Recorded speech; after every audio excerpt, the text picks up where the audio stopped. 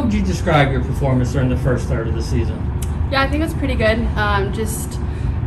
Starting the season off strong, getting in a routine, continue to do what I can to help the team win. But as a team, I think we had a pretty good start, laid the foundation, and now it's time to get into conference play and just started off strong against Iowa State.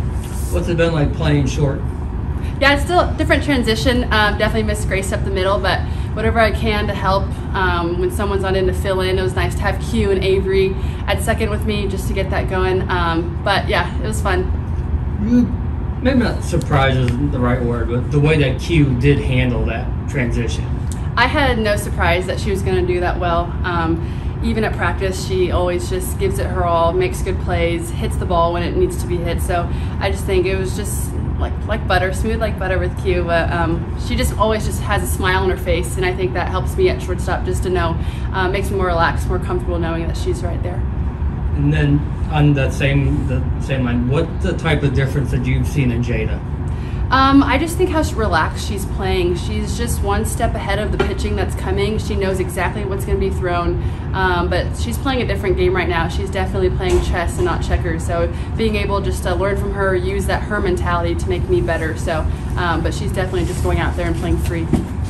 And then back-to-back Jocelyn questions here. One, what's it like not having Alo out there? But then two, what Erickson has brought to the table? Yeah, definitely miss Jossie being behind me, in front of me, wherever. But just the person and player she was definitely had a huge impact on who I am and the player that I am. So definitely she's missed. Talk to her all the time. But having Jocelyn Erickson, I've played with her in travel ball, so it's definitely an easy transition. I knew she was going to come in and have a killer start, but just to have her in that lefty lineup, just so much power between her, and she's doing really well. Was that an adjustment for you, just going through those lineup and not having Alo there? Because I'm sure, do you feel like you're getting pitched differently, I guess?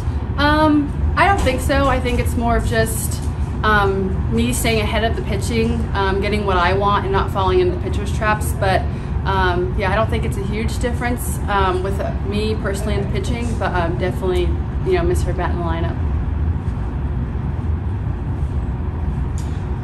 Y'all, you mentioned earlier y'all are going into conference play this week against Iowa State. What's the mindset going into conference play that y'all might not have during that? Just coming in, we're here to win championships now. We're going to here for the Big 12 title, so just know that we're coming in with definitely a different fire, I guess. Now it's time to just start it strong, finish strong, but this is not where it really matters, but we laid the foundation of the first third season, and now it's just time to come in and win championships starting from here on out.